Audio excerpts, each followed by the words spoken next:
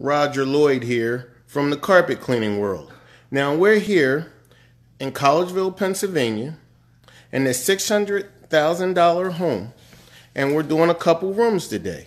And I want you to see why it is so important to pre-vacuum every job you do. Now this is, let me show you real quick. Let me turn this around. Now this is a beautiful home. This doesn't look like it needs much work, does it, guys? But let me show you right now what our vacuum cleaner just pulled out. And this is just this room here. Oops, let me try this again. Oh, wow. All right, let me just do it the old-fashioned way. Look at that. Shake that around a little bit, David. Let them see what's all, like all this.